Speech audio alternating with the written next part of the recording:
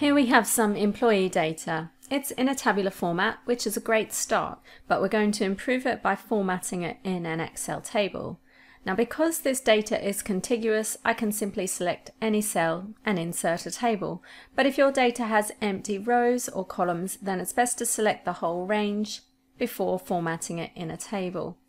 To format it as a table, we can go to the Insert tab and then Table, or we can use the shortcut keys Ctrl+T.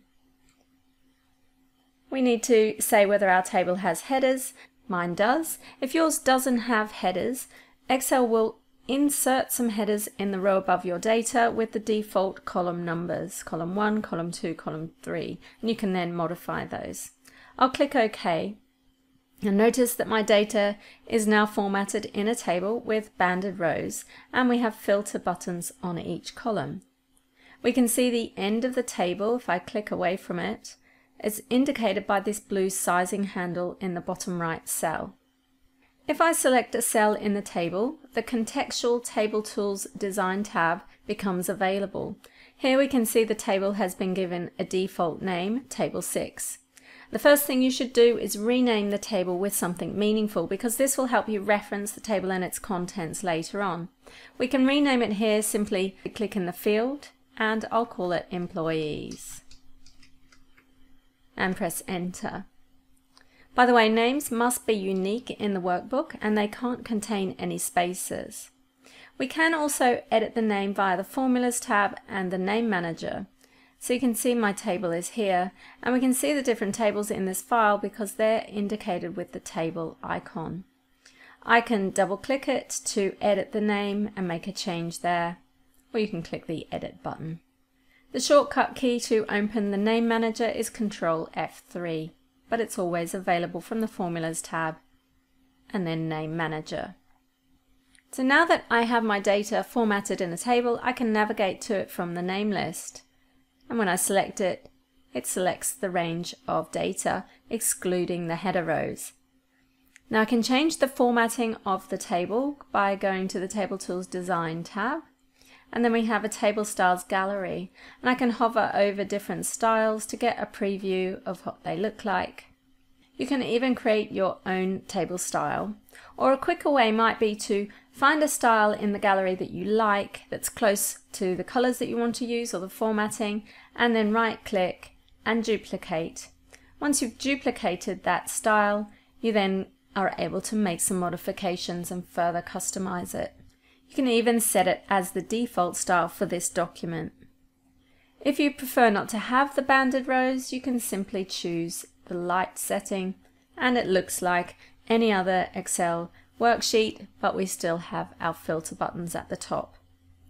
We can toggle them off again via the Table Tools Design tab. So we can deselect filter buttons, we can remove the header row. Now this doesn't remove it, it just hides it. I'll turn it back on. I always have my header row on, it just makes sense to me, but there might be occasions where you want to hide the header row. Let me turn the style back on, because then when we choose some of these other options, we get effects like bolding for the first column or bolding for the last column, or both. We can turn on banded columns, which might make sense then to turn off banded rows. By the way, we can also format cells within the table like you would any other cell, including date formats, currency formats, and font styles. You want to avoid setting formats for the whole column or the whole row or even the whole sheet, because this can make your file unnecessarily large. Instead, just set the formatting to the table area, and as the table grows, that formatting will automatically be applied to new rows. And to help you easily select a table column, if you hover your mouse, not on the column header itself, but just partially into the table column header, you see the mouse cursor is a down arrow, and then as I get to the junction between the column header and the actual cell, it changes to the four-headed arrow, and then slightly lower, then I get the down arrow again. I can click it once to select just the data in the cells, and clicking it again includes the header row. If I were to click up here, then it's going to select the whole column, and I don't want that. I just want the table. Likewise, you can do the same with a row, and if I click in the row label, the 2, I get the whole row, but if I click just in the cell, I get just the table row, and I can select the whole table, and clicking again includes the headers. So there's some shortcuts to selecting parts of the table so that you can format them. Okay, getting back to the Table Design tab, we have another option here to turn on the total row, and that will automatically add a sum to the very last column, or the very last numeric column in your table. And if I select the cell containing the total, I get a drop-down list. It's going to go up because I haven't got enough room to display it down. But here I can change the aggregation type. So for example, I could choose average, and now I have the average salary. Notice in the formula bar that it uses the subtotal function. And the subtotal function is super versatile, allowing us to aggregate the data using these different aggregation methods, including count. We'll just pop it back to sum for now. Now, also from the Table Tools Design tab, we can quickly summarize the data in a pivot table. We can remove duplicates and convert the table back to a regular range, which you might want to do if you have a lot of data or a lot of formulas in your table. Tables can become unwieldy and slow at about 100,000 rows of data if you also have a lot of formulas in the table. When data gets added to a table, 3 things automatically happen. 1, the table formatting is applied to new rows or columns. 2, any formulas are copied down to the new rows, although if there are any cells in the column above the new rows that don't contain the formula, or there are inconsistent formulas in the column, then they won't get copied down. And lastly, the range of cells the table refers to adjusts to include that new data. Now before we add some new data, let's take a look in the Name Manager at the table cell range. So on the Formulas tab, we can open the Name Manager, and here's our table called Employees. And we can see the range of cells it relates to. It's relating to the practice data before sheet, cells A2 to E20. Notice that it doesn't include the header row.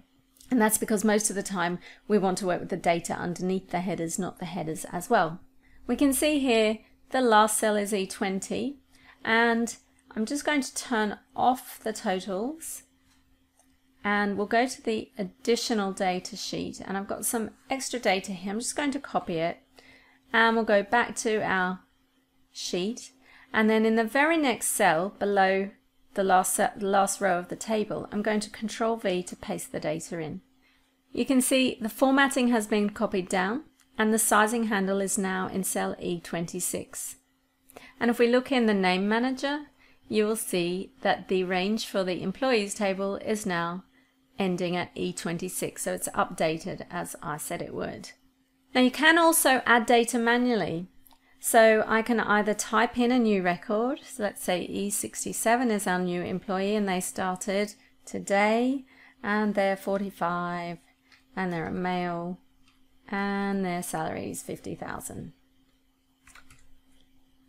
So that's one way to add a new row of data. We can also press the Tab key, so in the very last cell of the table, if I press Tab, you can see a new row is added, and I can start entering data in there.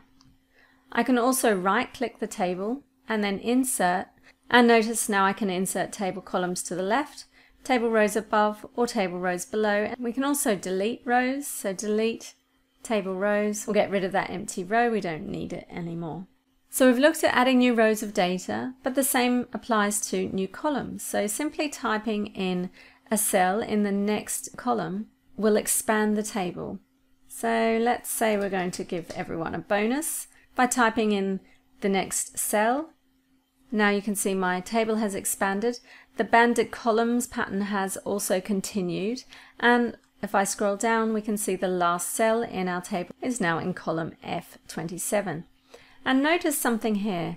As I scrolled, now my column headers occupy the column labels. And that's a really nice touch with tables because you don't need to freeze panes to keep this header row visible. As you scroll, it will become the column labels. Now if you didn't want your table to expand, I can Control Z to undo, and now I've got my text still there, but my table range hasn't expanded to include it.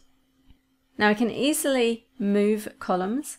We'll select the column and click again to include the header, and then with my mouse just hovering over the edge of the column, until the mouse pointer changes to the four-headed arrow, I just left click and drag. And notice the green markers showing me where it's going to insert the column. It's not going to paste it over the top of any columns, it simply moves it. Just be careful doing that, because if you don't select the column header and just try and move the data, then it will paste it over the top. You can see there it's going to paste it over the top of my gender labels. So I'll leave that there. I'll click again to select all of it, and I'm going to drag it back to where it was. And the same can be done with rows. So I can select a row, and then you can see it's going to be inserted where I let go. Now, if for whatever reason your table doesn't resize automatically, you can manually adjust it via the Table Tools Design tab, and then over here on the left, Resize Table. And we can select a new range or simply type in the new cell reference there. Mine's correctly sized, so I'm going to cancel out of that. We can also just grab the sizing handle. See, when the mouse pointer changes to a two-headed arrow, I can resize it manually if I need to and add a new row. I'm going to Ctrl Z to undo that. Okay. Now this automatic resizing of the table is one of the reasons tables are so powerful. For example, if you build a pivot table from data stored in a table, you'll never need to update the pivot table source data range again. So here I've got a pivot table, and if I added new data to my source, normally I'd have to go up to the Analyze tab, click on Change Data Source. In here I'd have to put in my new table range, but you can see here it's actually referencing the table name. And as we know, when we add new data to the table, it automatically grows. So let me show you. I'll close down this pane so I have a bit more room. I'm going to copy this data. Now my pivot table source data is this table here. I'm going to paste the new data on the bottom. So now we have up to row 26.